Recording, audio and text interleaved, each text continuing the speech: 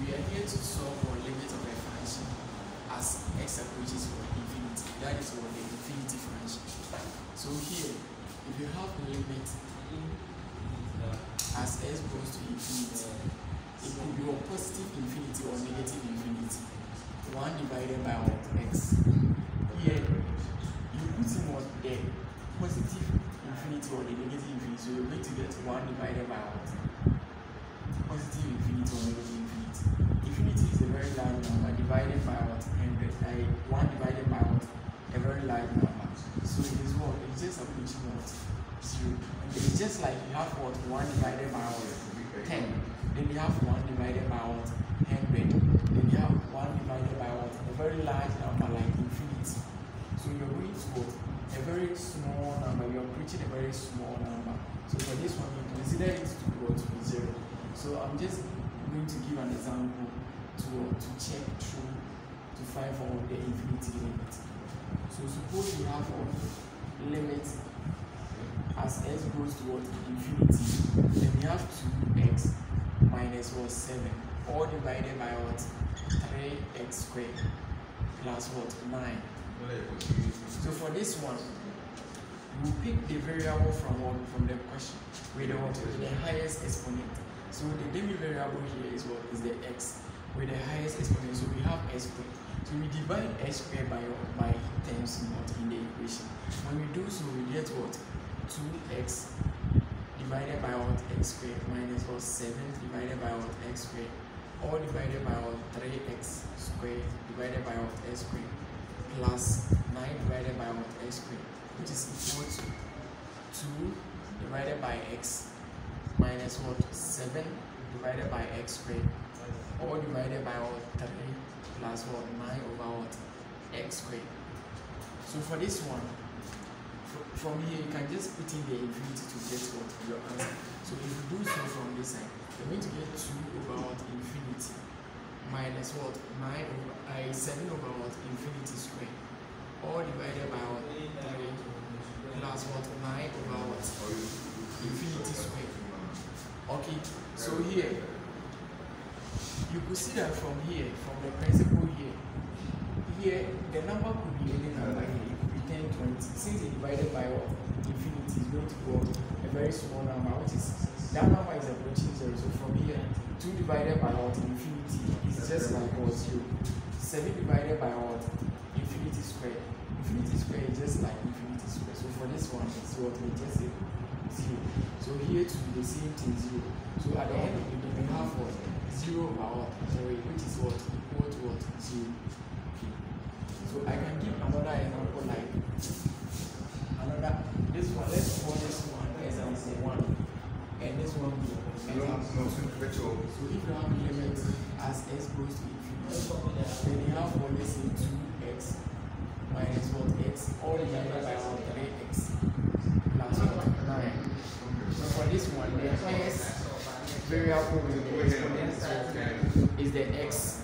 So you're going to divide x by what? Each term. So you're going to get 2x divided by what? X minus 7 divided by x, all divided by 3x over x plus what? 9 over what? X. So for this one, you're going to get 2 minus what? 7 over what? X, all divided by what? 3 plus what? 9 over what? X. So from this side, you just put in the infinity, you get 2 7 over what? Infinity, and here we will 3 plus what? 9 over what? Infinity. So from the condition, first condition, here is going to be 0, here goes to 0. So at the end, we have what? 2 over what? 3. That's our answer. Okay. So the next one we'll be doing is what? Is the left hand limit and the right hand limit. Okay. That is another topic. The left hand limit and the right hand limit.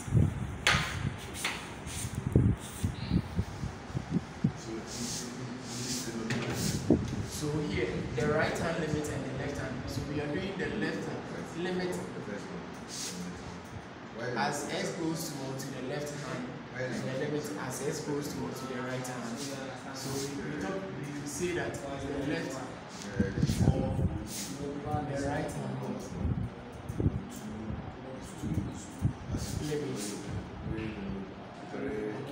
So for this one, if you have the equation limit as s goes towards c, that is minus. We use the minus to represent the left hand side, and we have the function f of x, which is equal to limit as s goes towards c plus. We use the plus to represent the right hand side.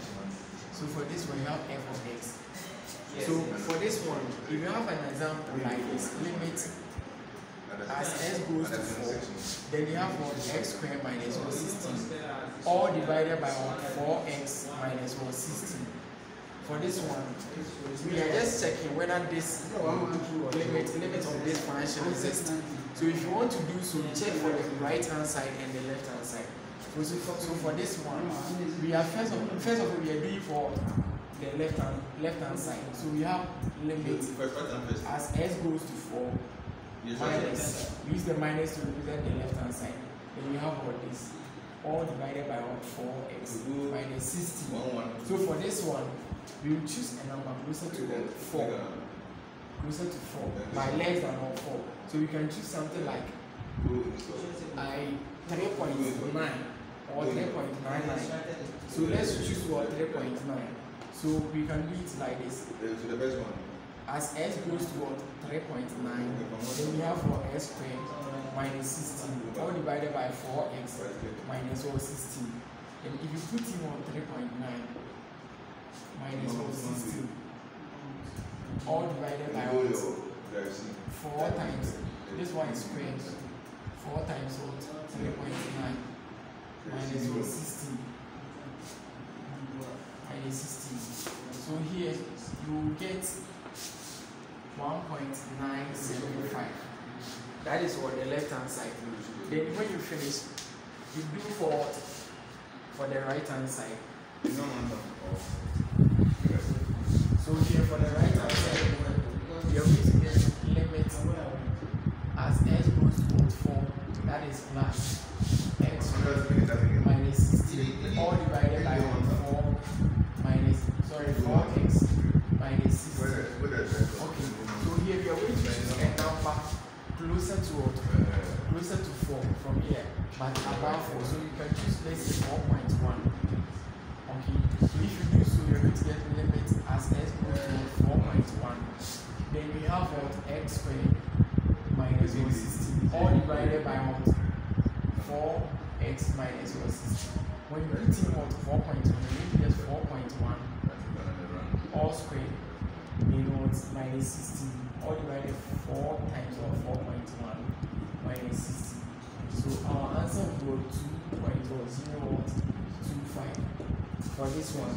So you can see that the left hand side and the right hand side, the answers are not the same, though they are close. So, but since they are not the same, you will say that this the limit of this function as s goes to 4 does not what exist.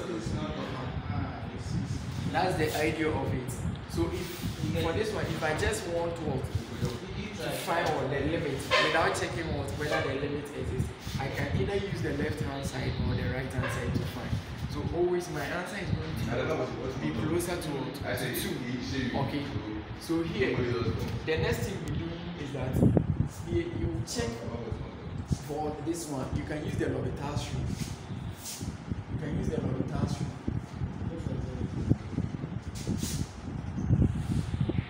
The L'Hopital's rule to find for this limit. The L'Hopital's rule is what?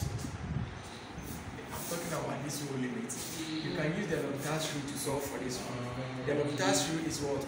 When you differentiate the numerator and what and the numerator, like you differentiate the top one and the down one. So if you do that, if you differentiate the top one, you get what? 2x. And if you differentiate the down one, you get what? 4. So from this side, we just put in the limit. The limit is what? Where the limit is approaching is what? Is 4. So you just put in 4. So if you do so, you're going to get 2 times what? 4. All divided by 4. And your answer is 2. So the L'Hopital's rule always give you the exact answer, the straight answer. It's not like something closer to your answer. It always give you the exact answer that you want. So you see that from the left hand and the right hand side, our answer is what? Equal to 2. Okay. Thank you.